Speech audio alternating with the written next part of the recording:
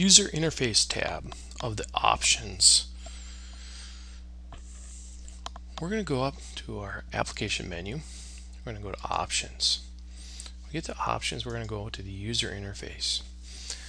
In the tools and analysis, this is where we can turn things on and off for each component that we have.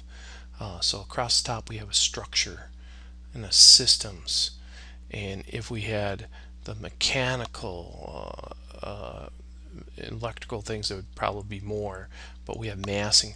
So we don't want anybody to see those things. We just uncheck them, and then those things will not be in those tabs. So we can eliminate things so that, let's say you're never going to do massing, well, you can just uncheck that and then all that will be gone. Or maybe you don't know how to do the structural analysis, so you can just uncheck it and say, hey, we're not even going to bother.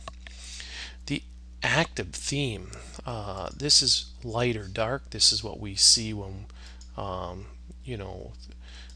if you like a light background, dark background type thing.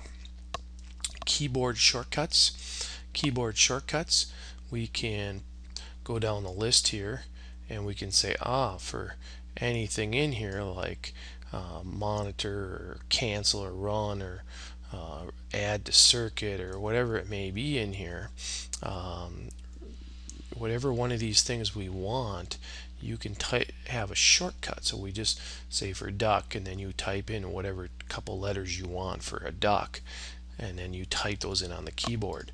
So you can customize your keyboard shortcuts. You can also customize your double click options.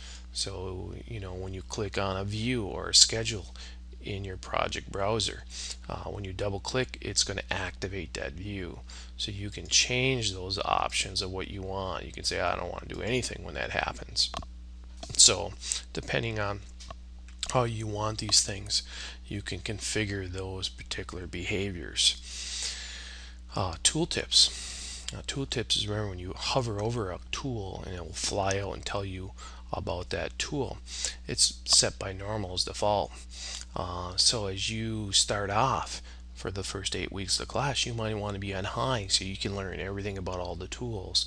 But later on in the class, you might want to get normal. As you get to be an expert, you might want to go to a minimal or none. You want to enable recent files on the startup. I like this. This way you can always remember your drive letter and your folder where you put the files. So this should be checked on. Tab switching behavior.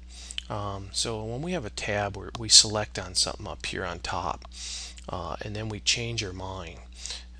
In our project environment, we want to return to the previous tab. But when we're working on families, such as we're building those bookshelves that we want to have, we want to stay on the modify tool because we're kind of building down in there.